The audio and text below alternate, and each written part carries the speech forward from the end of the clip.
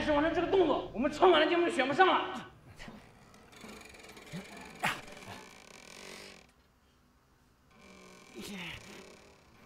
嗨，刘安泰，快停啊！记住，哎，校长，这90度侧倾难度太大了，需要韧性跟力量极好的孩子才能胜任。咱们整个学校之前没有接触过这些，要想按时完成，需要有根基的孩子才行。但是节目又要得太急，这回怕又是上不去了。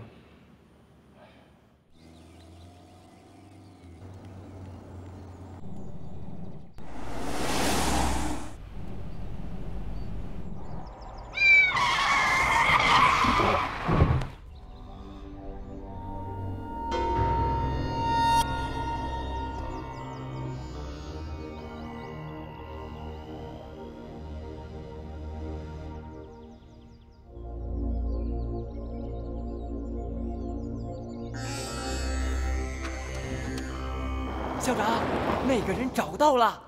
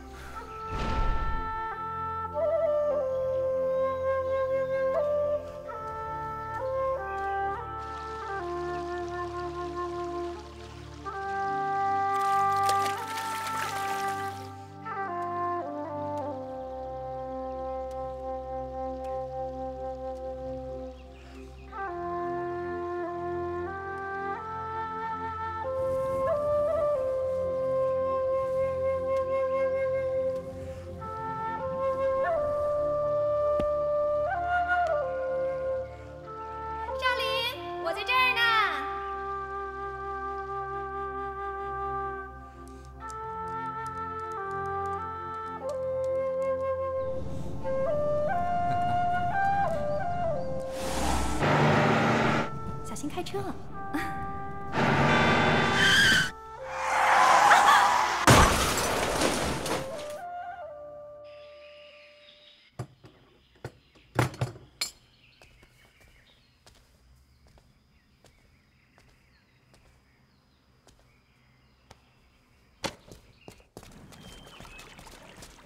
站住！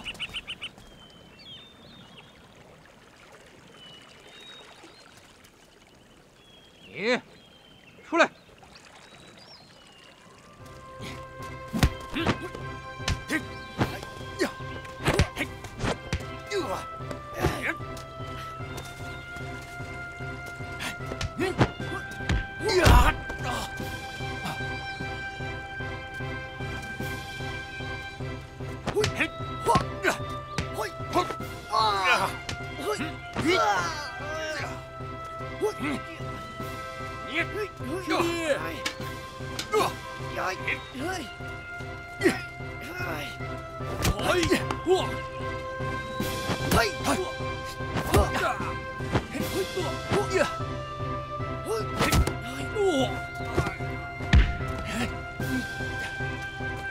师弟，你干什么呀？你怎么跟小孩子斗上气了啊？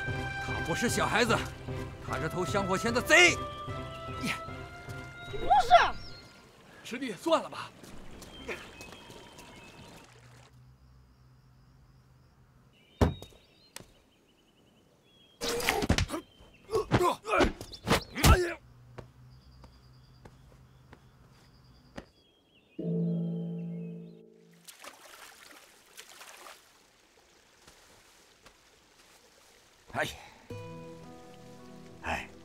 踏破铁鞋无觅处，得来全不费功夫啊！今年中央电视台开门办春晚，咱们学校的节目要代表山东省参加选拔了。可是这创新的动作难度还是大了点儿啊！这上春晚呢，就是为了让更多的人关注咱们武术啊！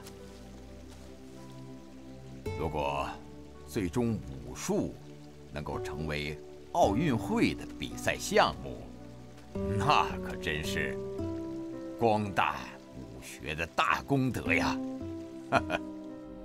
你是我教出来最优秀的教练之一，事关母校的荣誉呀，你呀就看着办吧。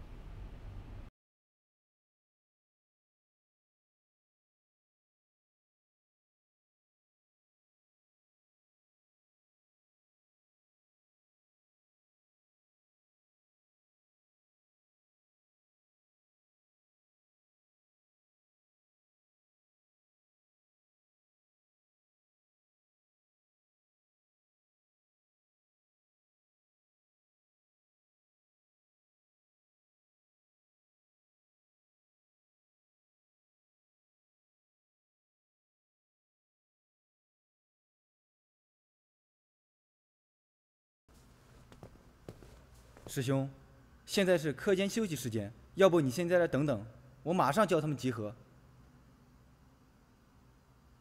带我去见主力队员。哎，递过来！快点！哎，场上最冲的那个叫丁万里，他的授业师傅是村里有名的拳师，两人情同父子。哎，可惜喜欢争强斗狠。毕竟山外有山，他师傅前些天旧伤复发，去世了。这小子心里过不去，老找他跟同学私下比武。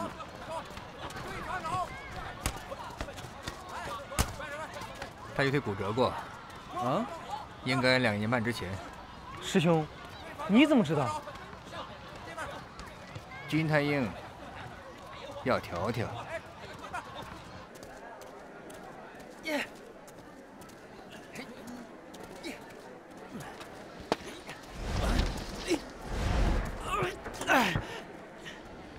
干什么？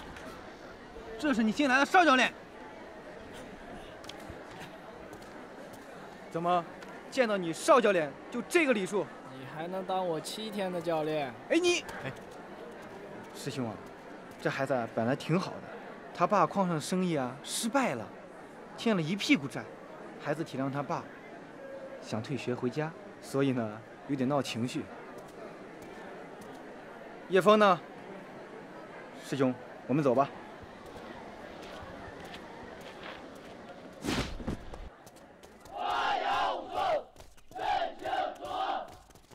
阿泰，刚才你说那个……哦，你说那个网瘾分子叶枫吧？他不光贪玩，还影响别人。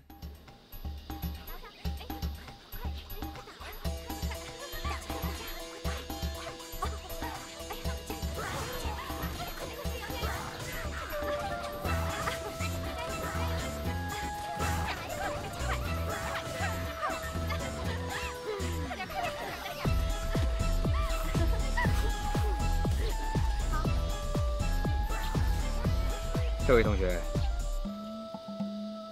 借下你的手机，我给朋友发个信息。我又不认识你，凭什么借给你啊？不借。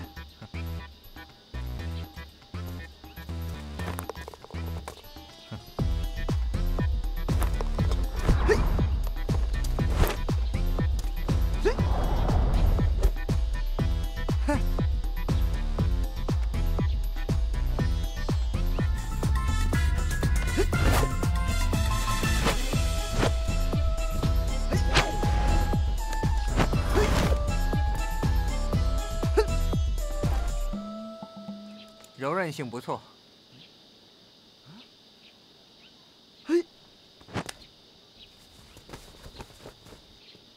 你发的什么呀？刘教练来拿手机。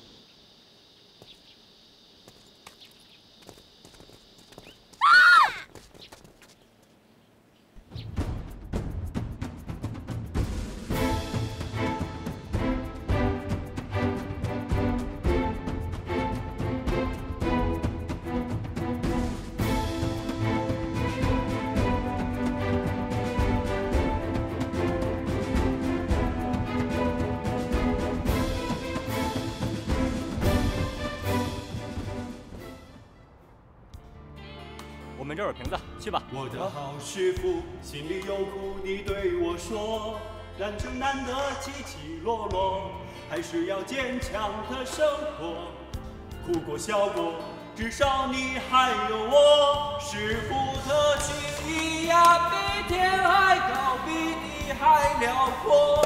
那是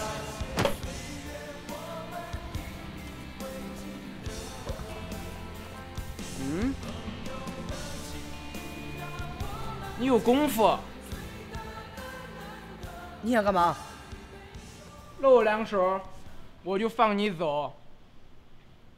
我是来捡瓶子的，不是来打架的。来吃啊！你尝这不错，来吃吧。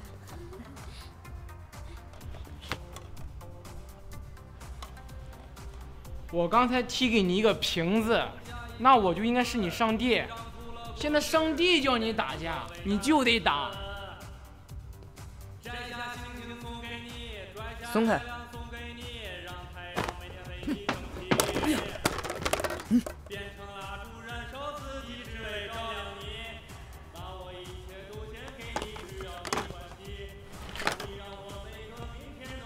没爹的孩子，孬种，废物！不要以为我不敢打你，我学功夫就是为了收拾你们这样欺负我的人。嘿，哎呦，谁呀？哎呦我！干嘛？别过去！别拉着我！呀！我！哎呀，你看你们打起来，都喝高了，你过谁喝高了？起来！别！怎么样？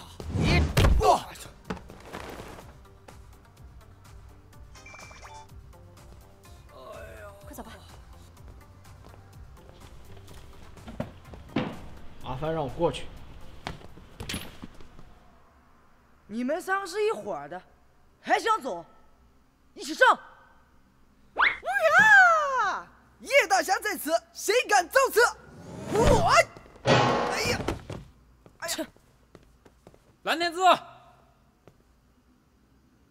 不想在这儿毁了东西，要打，到外面比试。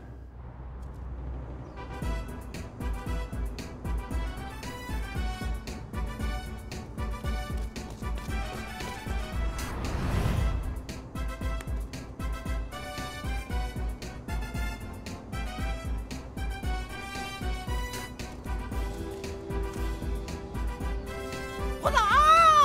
呀！操！呀！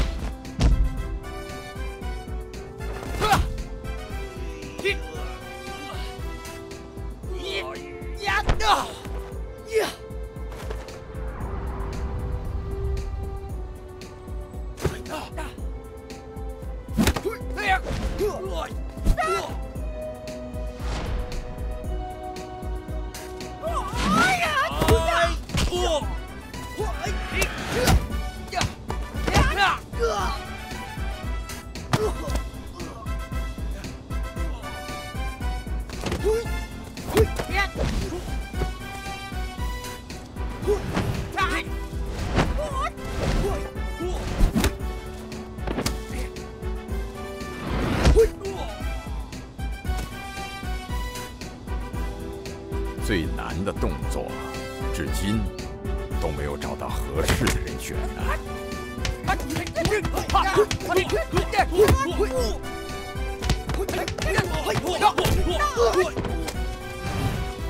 住手！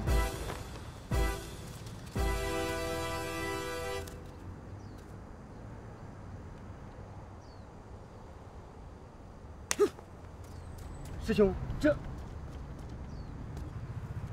少教练，你们3个人，一个月就放3天假，也不回家，到这里胡闹，我回去再跟你们算账。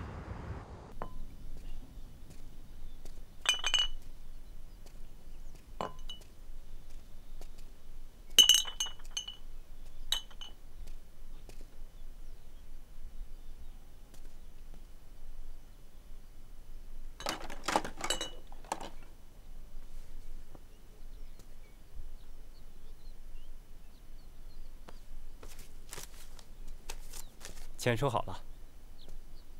老板，你给多了。以后啊，别往我这边跑了。钱拿着，多买点药，擦擦，不要随便和人家动手了。会功夫是好事儿，保护自己，保护家人。但是要用错了地方，就像我这样，你摸摸，18针呐！给我纹身的哥们儿说，这叫凤凰涅槃。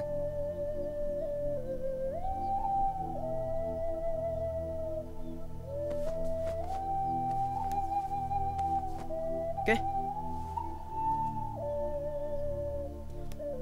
这什么？给你的生日礼物。天子，你知道凤凰涅槃的下半句吗？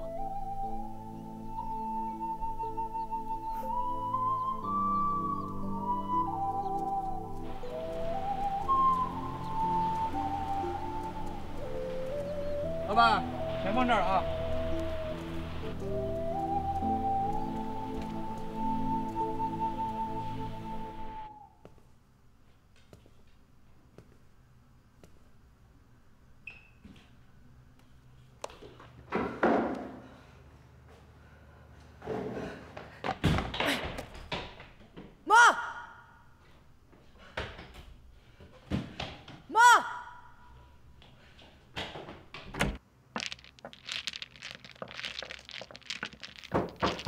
有人敲门。哎呀，这谁呀？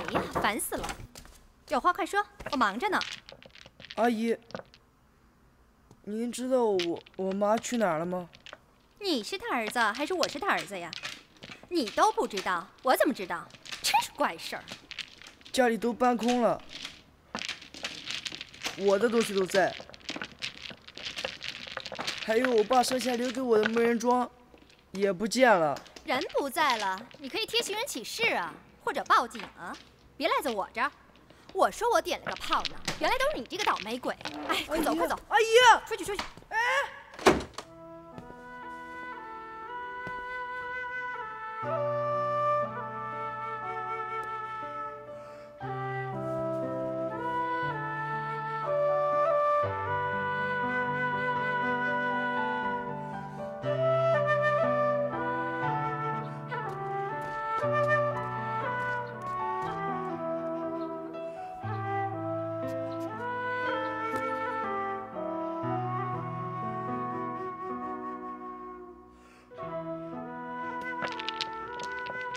这孩子他爸在时啊，就天天打那个什么破桩子，他老子死了还天天敲。他妈去哪儿了？跟个比他小10好几岁的玩乐队的搞在了一起。就是那个男的帮他搬的家，就是那个男的帮他搬的家，就是那个男的帮他搬的家。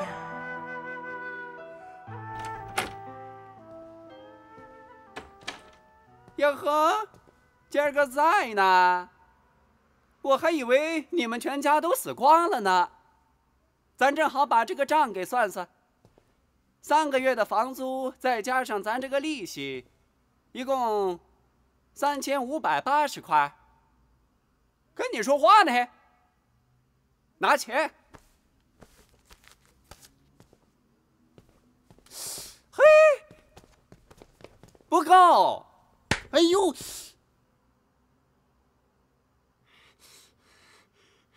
你就上来！你敢动我，你给我等着！我叫我表哥来收拾你。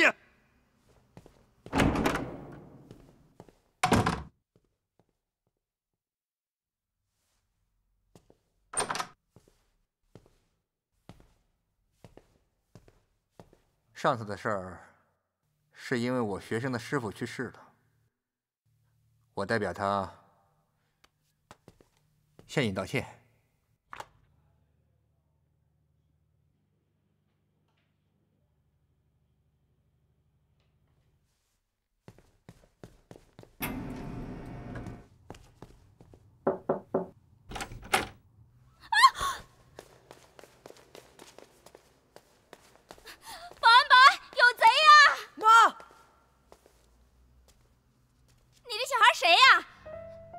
你快说呀！你说不说？不说我报警了？啊？我是来找我妈的，我妈的男朋友住在这儿。滚！那是我男朋友，神经病！一定要给我关门啊！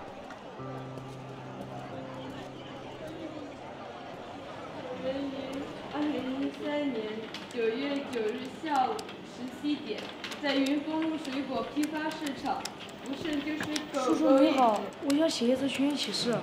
你稍等一下。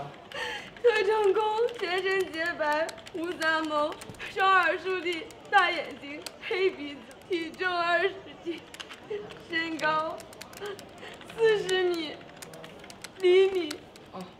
若有好心人寻得送回，必有重谢。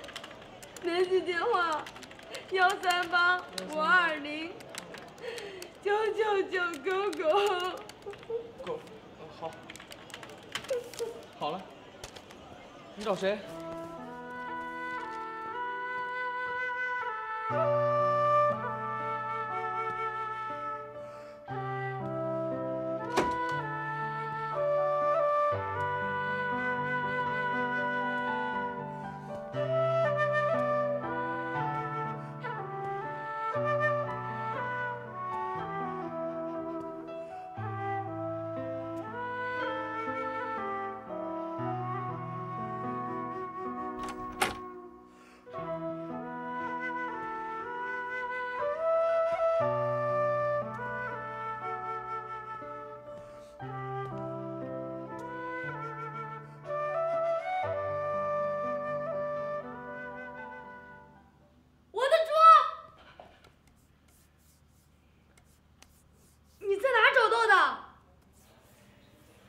在一家正骨店，正骨店老板本来拿它想作为一尊佛。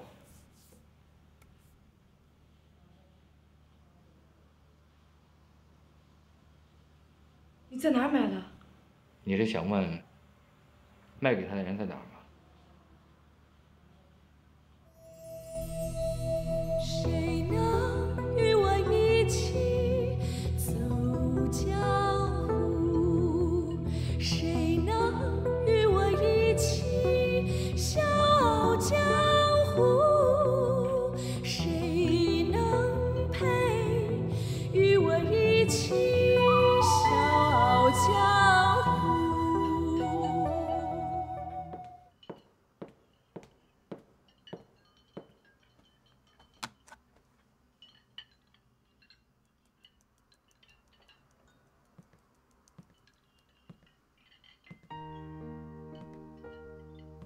哟，这小孩谁呀？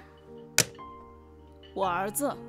嚯，都这么大了呀！哎呀，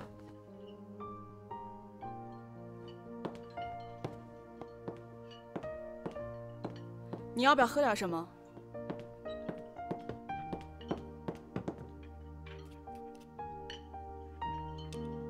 这个你不能喝。什么呀？沃德嘎，伏特加。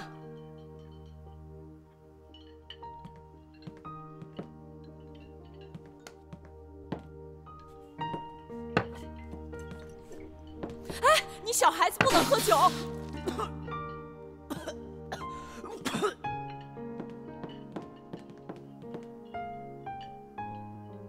那个人是谁？跟你一起来的？武校的教练，是他帮我把梦人庄买回来的。我最近手头紧，没办法才卖的。反正你爸也不在了。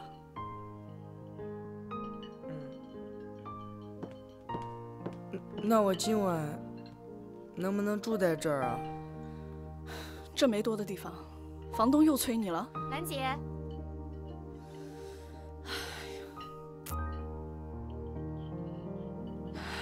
你先回去住吧，房租我会后续补给他的。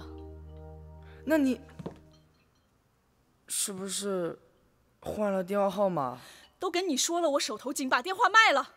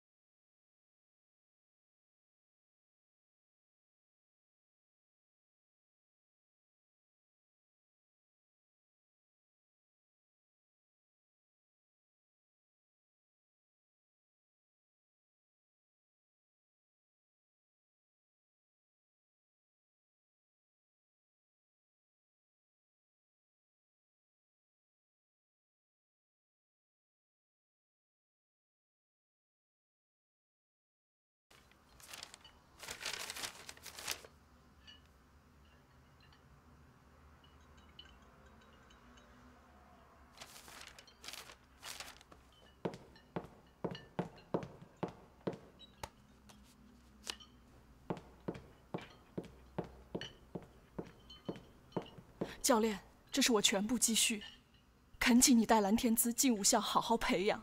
还有这个，我绝不能要。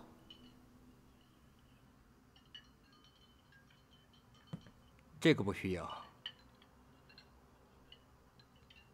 他需要的是你。你说的这些我都明白。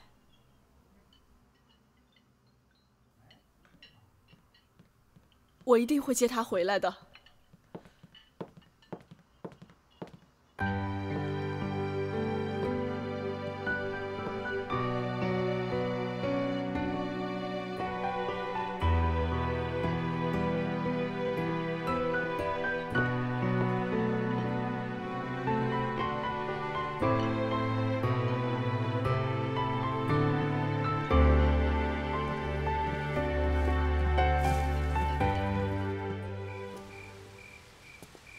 你妈跟你说了什么？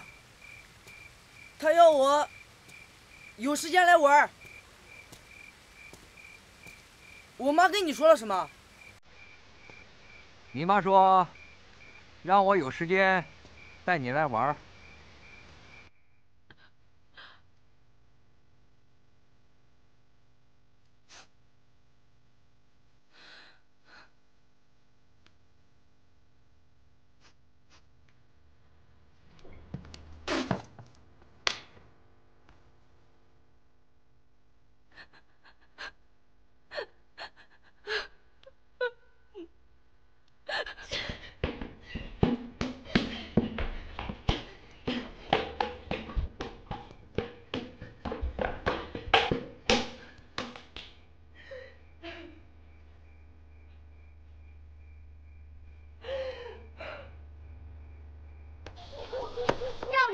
小报告。你们干什么？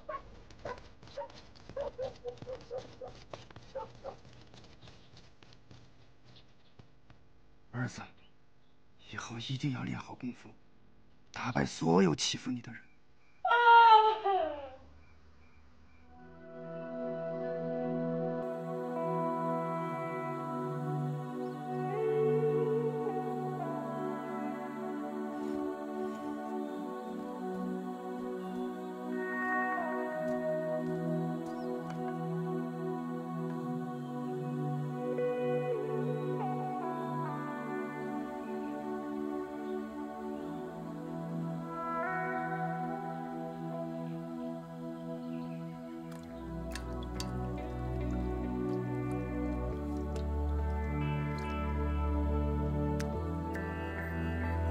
醒了，醒了。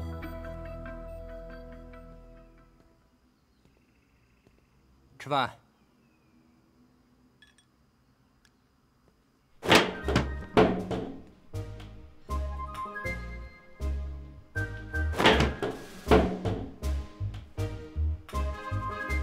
站着吃饭更好。那你也得吃得到。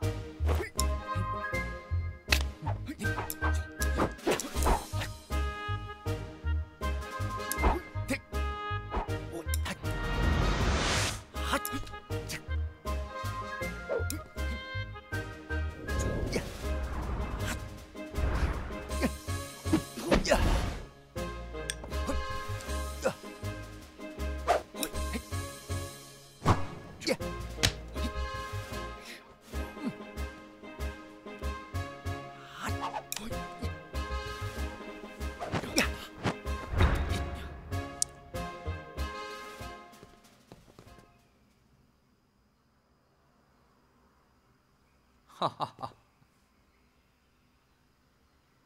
哈哈哈！我再给你拨点儿。我自己来。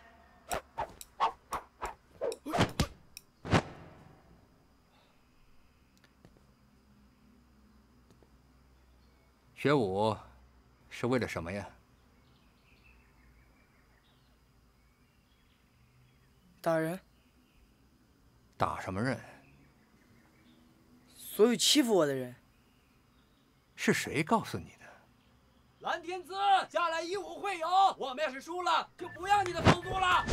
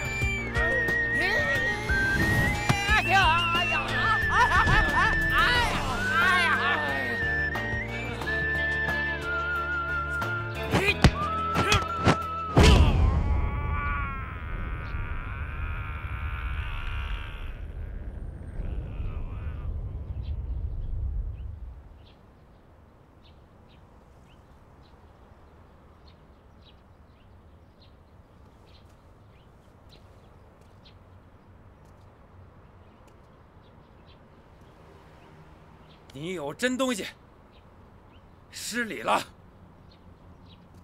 等一下，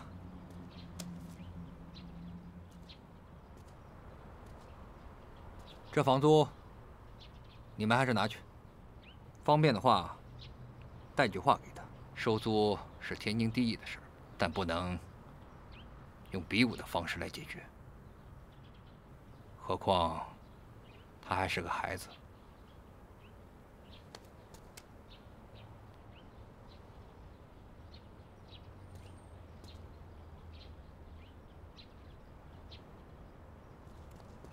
钱呢？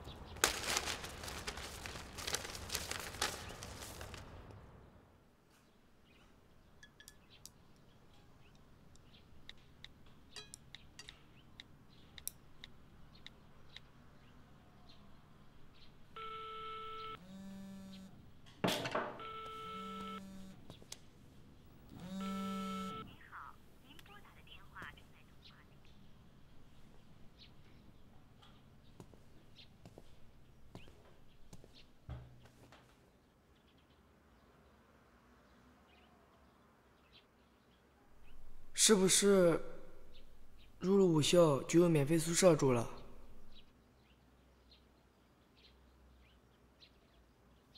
我不想因为这个而让你跟我走。在我们武校，每个人都有自己的梦想。我们还有一个更大的功夫梦，练习功夫，淬炼意志，让身边的人不再互相伤害。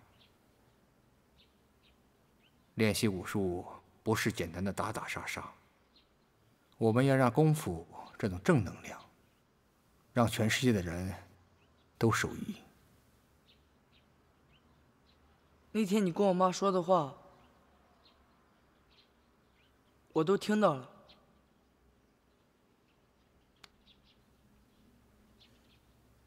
你那么想让我跟你进武校，为什么不直接利用我妈跟你说的话？ 让我跟你走。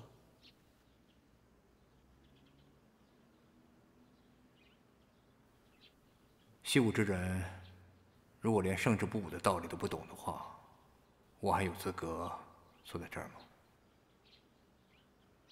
练习功夫，基本功是关键，生活中要想成事儿，为人是基础。 为什么非要找我呀？我们有个节目要参加春节晚会的选拔，可动作难度非常大，需要你。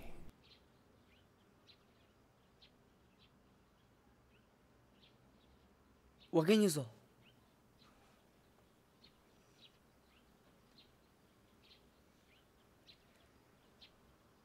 这手机先放在我这儿。 如果你有需要的话，再拿回去。送给你了。哈哈，好啊，就当是我给你垫的房租。这张卡是你妈给你的，里边是她所有的积蓄。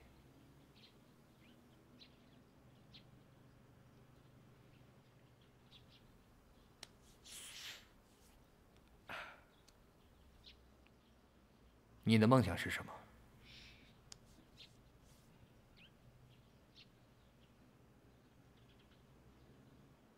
凤凰涅槃的下半句是什么？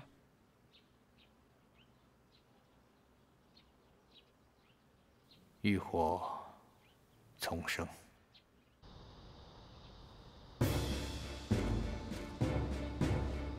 来呀！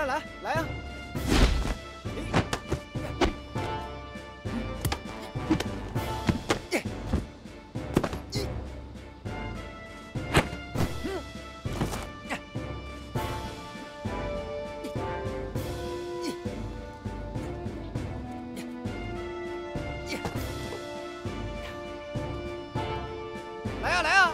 还有没有？来呀！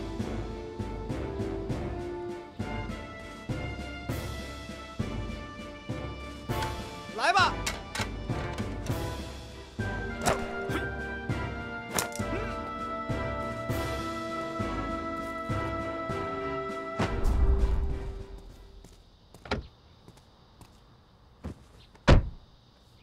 嘿嘿，嘿嘿嘿。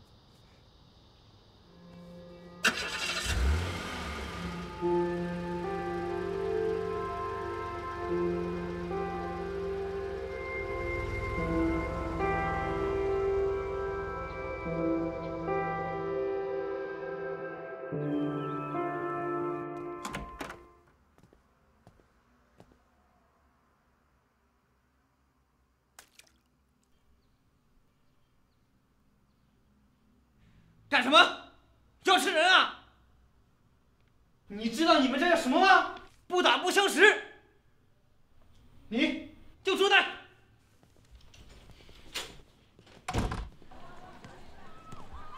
我就说是这个情况吧，这个宿舍怎么能这么安排呢？这不给自己找麻烦吗？是不错。嘿呀。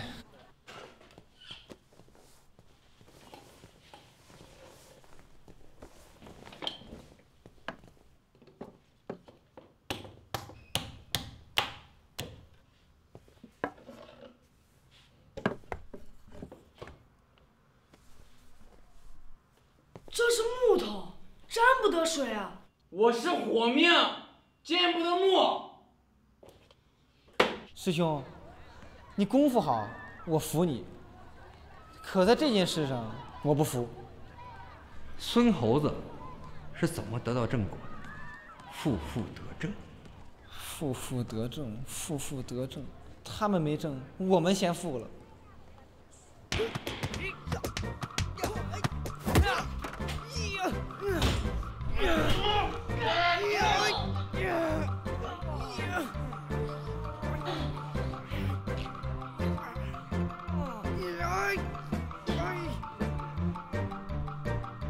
是有伯乐，是有伯乐，然后有千里马，然后有千里马，千里马常有，千里马常有，而伯乐不常有，而伯乐不常有。故虽有名马，故虽有名马。这些孩子啊，就像这坛里的花木，有高有低呀。那每只都是向上的，但是如果没有了雨露和阳光，它就不能健康的成长啊。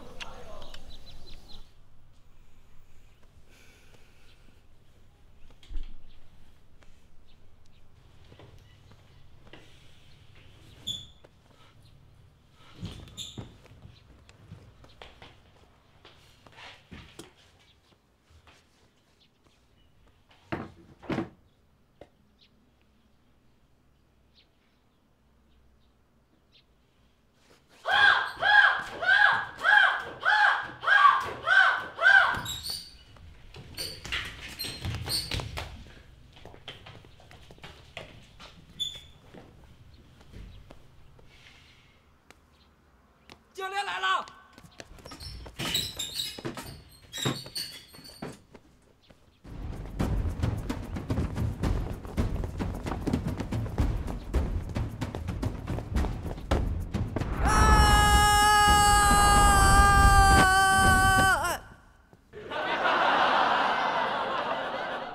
笑什么笑？喝了笑婆子的尿！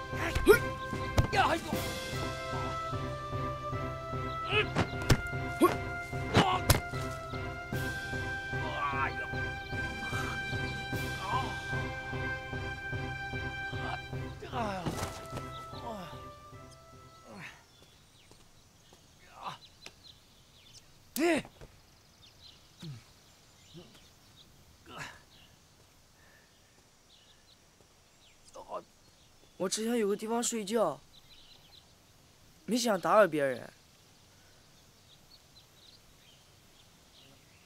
听盛教练说，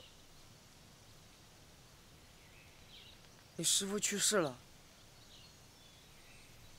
我心里也很难受。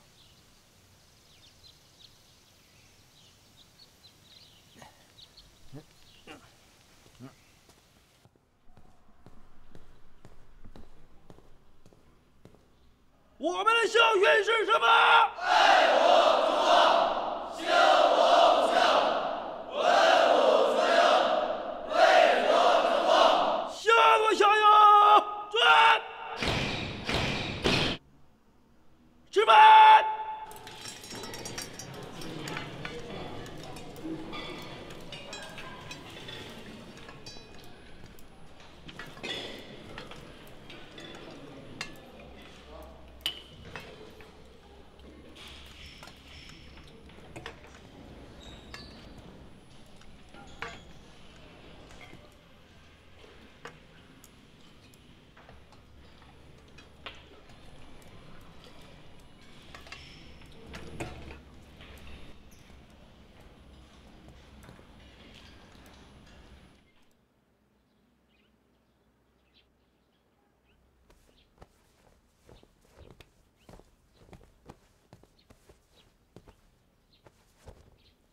怎么了？他的学费到期了，他爸的工厂又……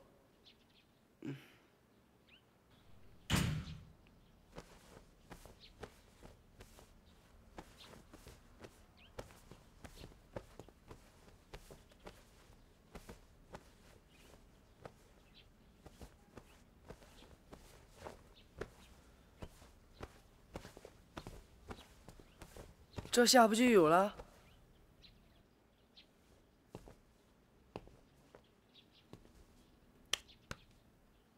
你以为这样我就对你感恩戴德了吗？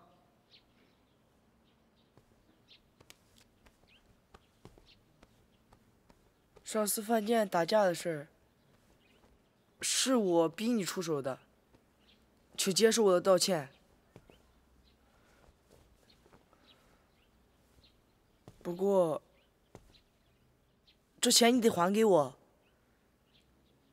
等我们一起毕业以后。别指望我会对你感恩戴德，虽然你现在可以成为我的朋友了。我帮你去交。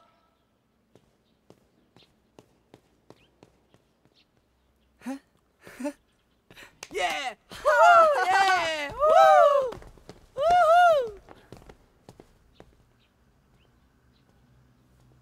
怎么？后悔了？邵教练说，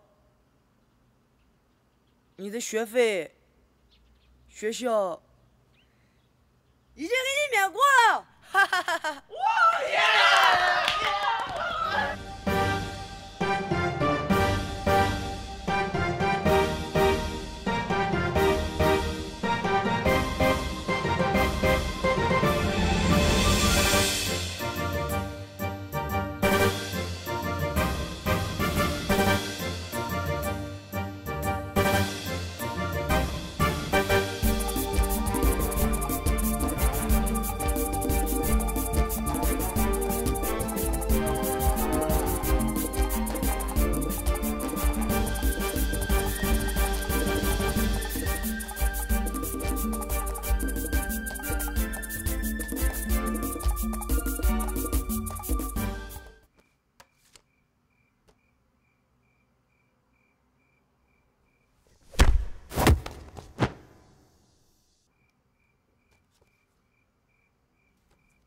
老校长，您歇着吧，让我来吧。我还不老呢。师傅，啊，少领啊，我找你有事儿。哎，你先别说，现在可是休息的时间，怎么样？陪我们玩两把？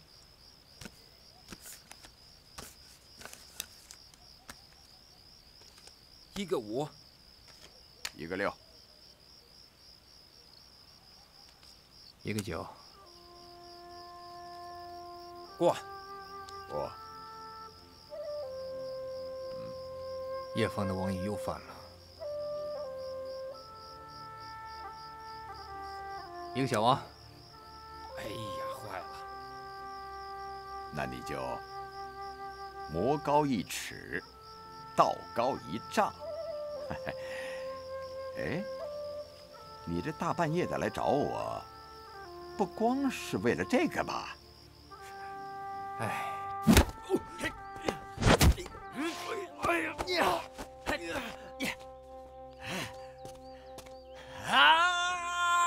蓝小成的儿子，早知道是他，我就……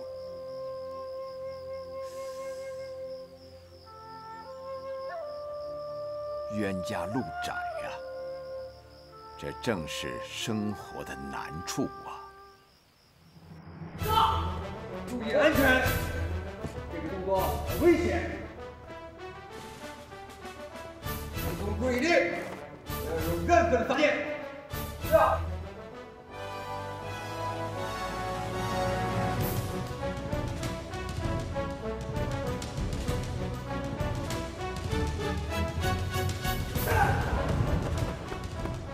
起来！立刻！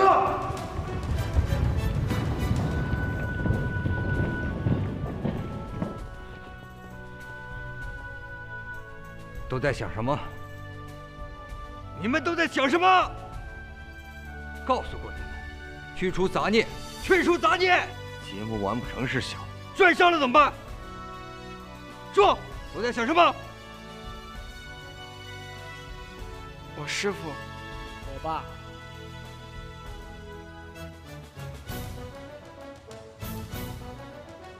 网吧。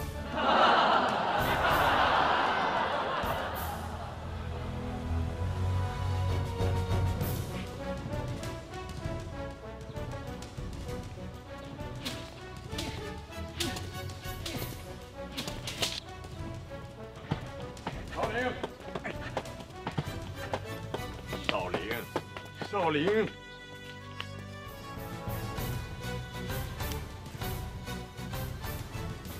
师傅，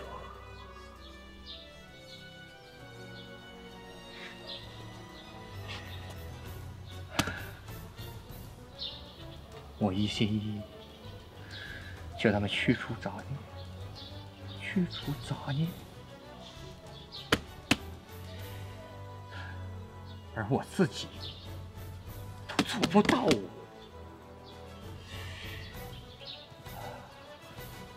我心里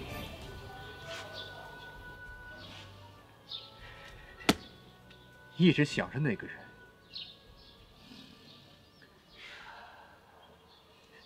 他的儿子就在我的训练场，我还得一心一意像自己的儿子一样对待他。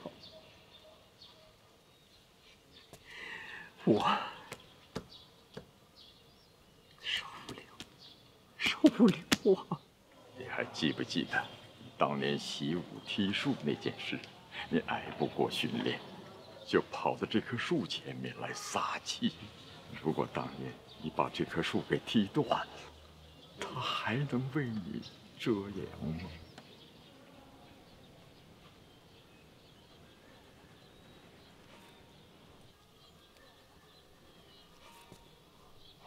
师傅，我明白了。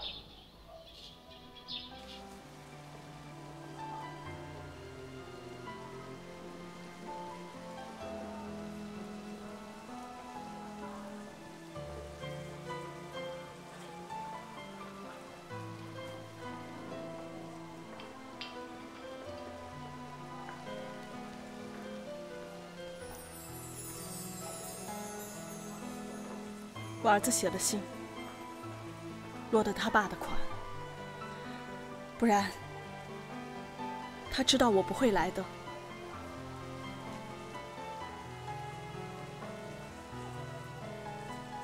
既来之，则安之。你看外面，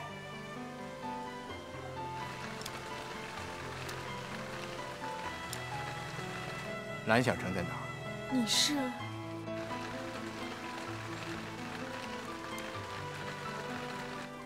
真没看出，你竟然有这样的心胸，能容得下仇人的儿子。我当初怎么没有遇见像你这样的男人？嫁给一个赌徒，什么都是碎的。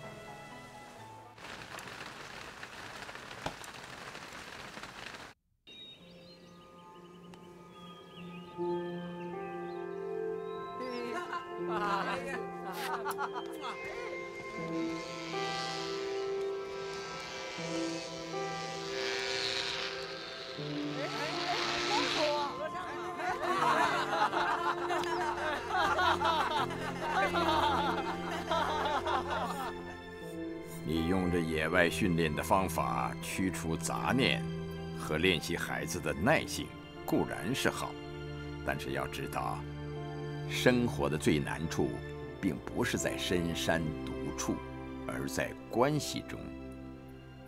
以恨对恨，恨永远存在；以爱对恨，恨就会慢慢的消退。我们的教学是：爱我中华，敬我偶像，玩武学秀，为国争光。一件人事，听话干活，听话干活，听话干活。大力士，听话干活，听话干活，听话干活。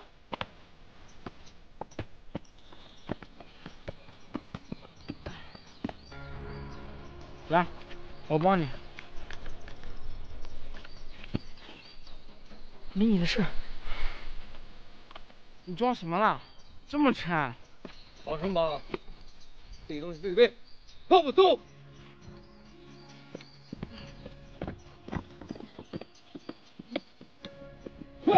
哎。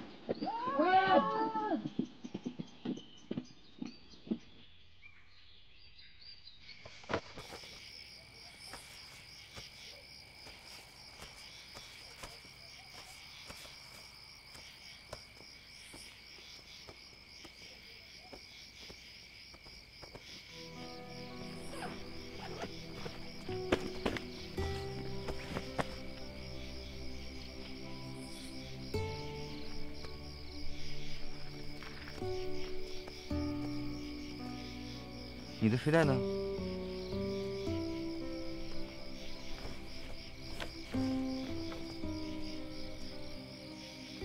好，你就在这儿背着。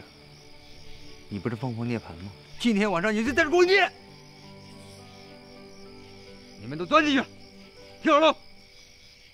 今天晚上谁敢接近他的话，给我等着。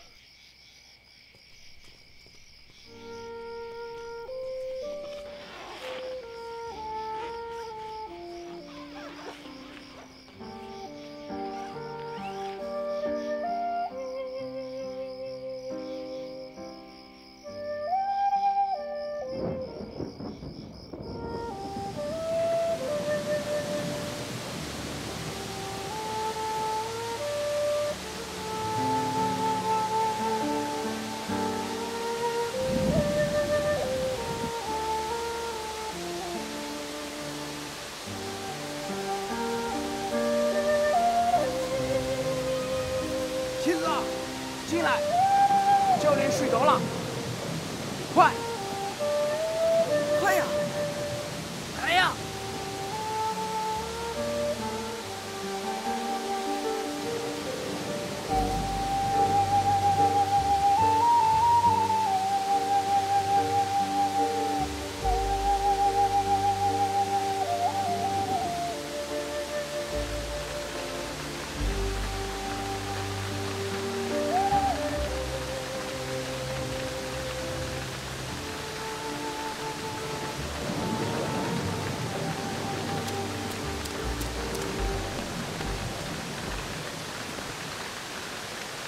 说不能进他们的睡袋，又没说不能进你的睡袋。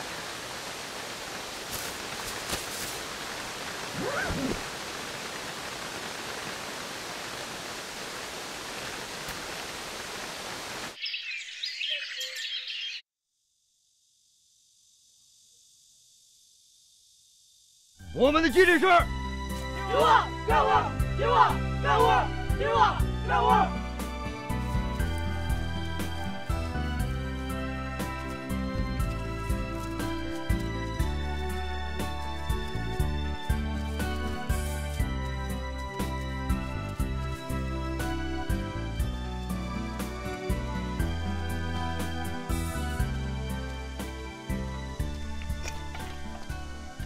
可劲造，家里多的是。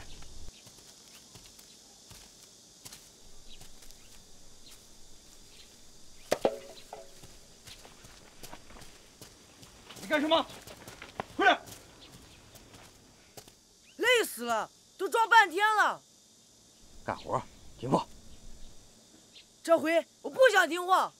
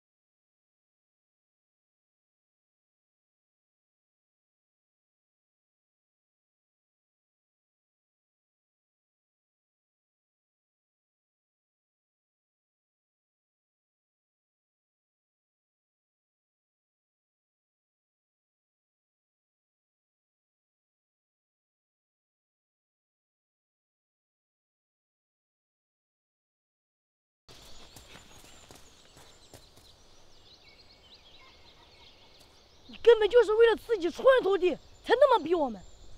我要不是冲着学校免费宿舍住，我才不来呢。现在都住在这荒郊野岭了，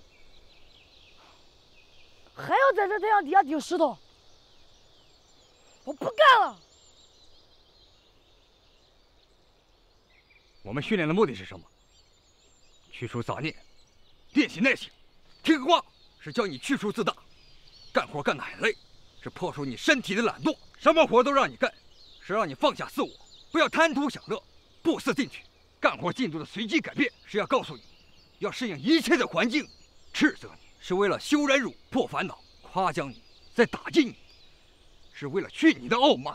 如果到现在，你还仅仅认为习武仅仅是为了打击欺负你的人，那你现在可以离队了。看看你的队友。他们因为你而做出的改变，这正是你生活和习武的价值。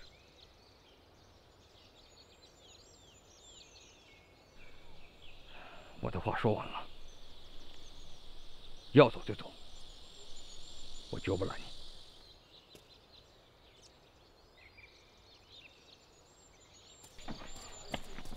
来。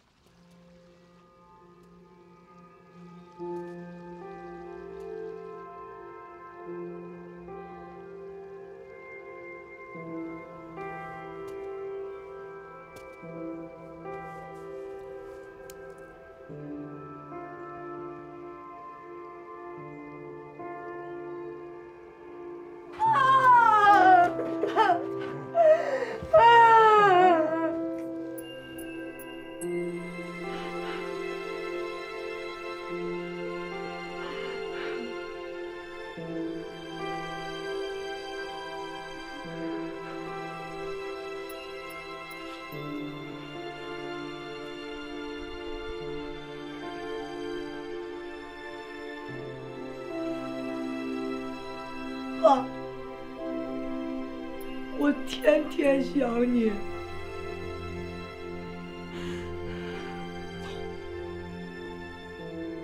我们走吧。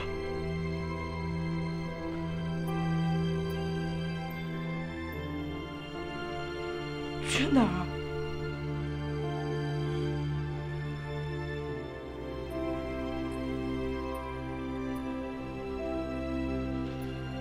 哪儿都行。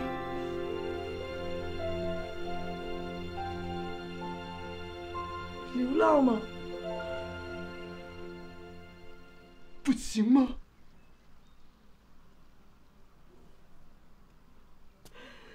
你要去自首。我心中的爸爸不是胆小鬼，不是自私自利的人。你现在的爸爸是那个教练，是不是？是，就是怎样？那我就再也没有你这个儿子。那我也再也没有这个爸爸了。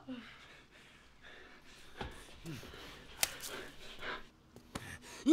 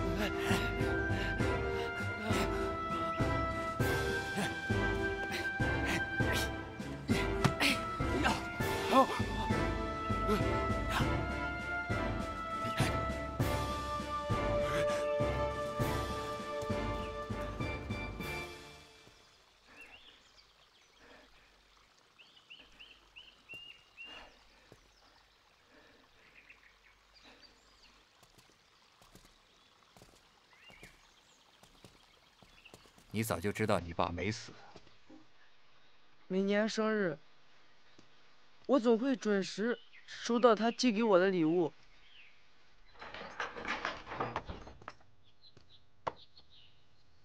爸，你在哪儿？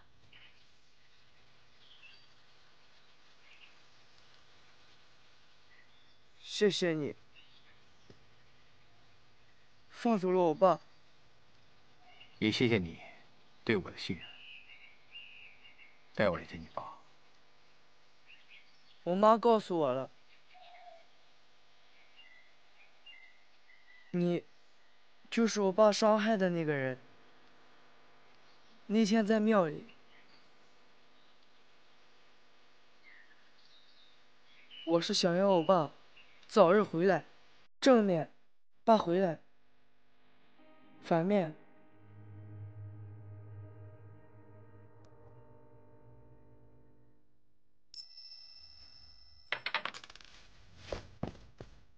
我就是不想我爸成为一个胆小鬼。我一直欺骗了你，说我爸已经死了，他伤了你。本来这次我带你来是把我爸抓住的，可是我做不到。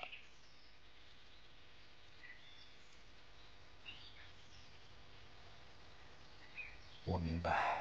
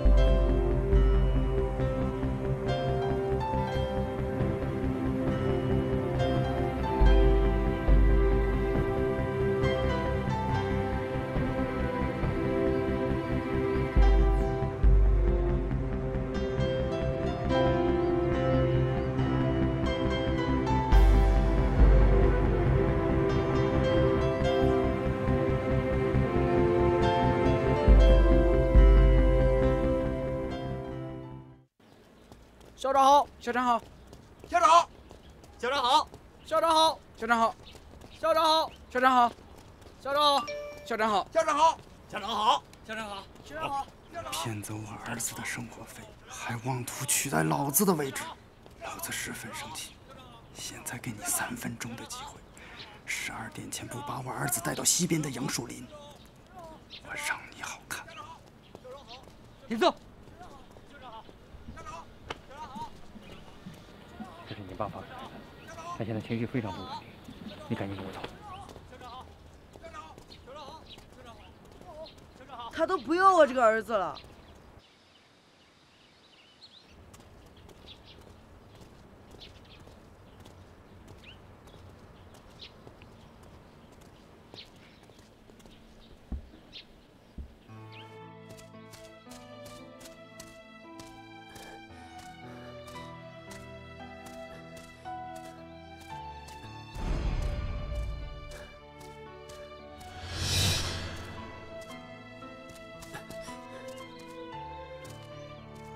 我儿子呢？马上就到。骗子！我告诉你，我可以接受我老婆出走，但是我绝对不能接受我儿子不认我这个爸。我现在彻底的完了。好，我欠你的，我都还了给你。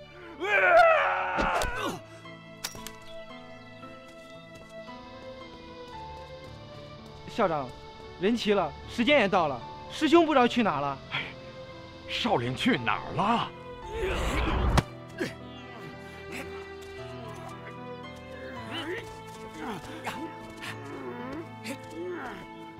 你不让我死，你就跟我一起死！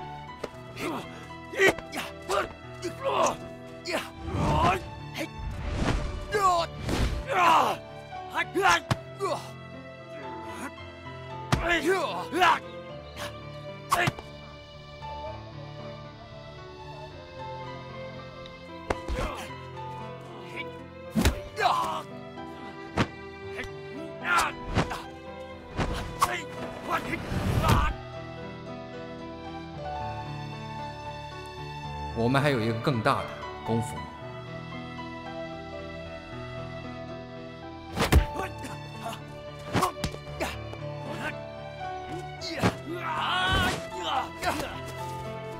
看看你队友，他们因为你而做出的改变，这正是你生活和习武的价值。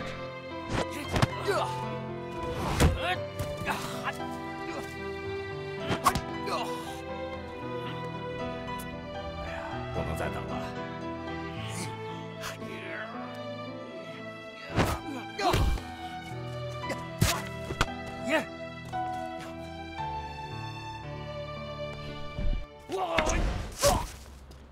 校长好。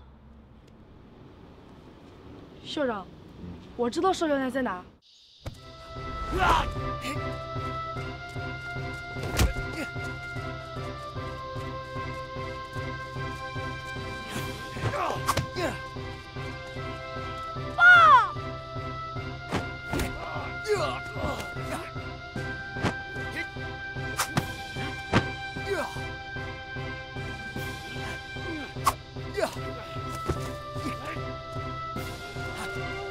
爸，我在这儿。你不是不认我了吗？爸，那天的延迟，你真的以为是我放跑了你吗？是邵教练留给你重新做我爸爸的机会。我不需要他给我机会，老子见儿子是天经地义的事儿。他毁我坏我，你到现在还跟着外人一起来对付我？爸，你不能一错再错了。如果我告诉你，妈说邵教练当年根本没有报警，你还会往他身上捅刀子吗？不可能！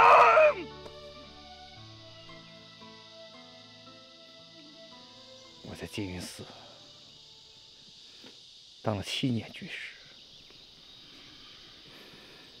明白了，人世间最难看清楚的是自己。如果当年我不是年轻气盛，报仇心切，自以为能抓住你，我老婆也许就能提前5分钟到医院。医生说，这5分钟就能捡回她一条命。你说，我是害你，还是害我自己？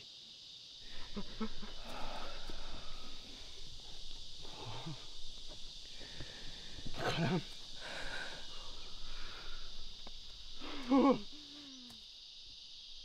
可能，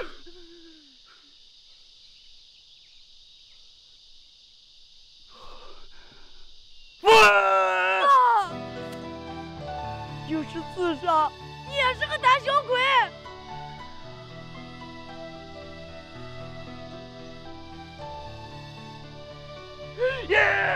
住手！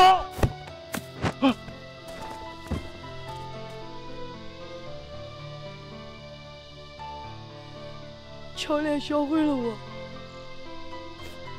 学武不是以暴制暴，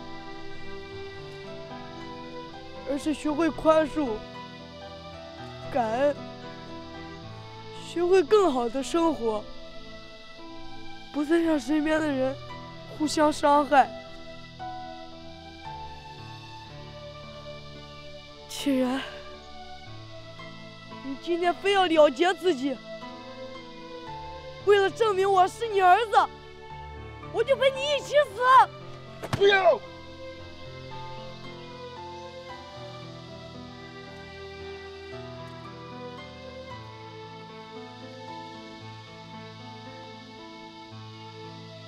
这些年，我之所以想跟叶归乡，不去自首，就是对我的儿子放心不下。我想看着他好好长到18岁，成为顶天立地的男子汉。去自首，没想到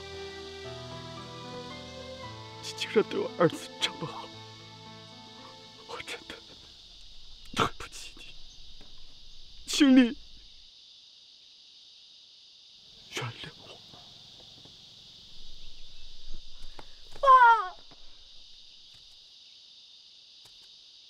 你永远都是我爸爸。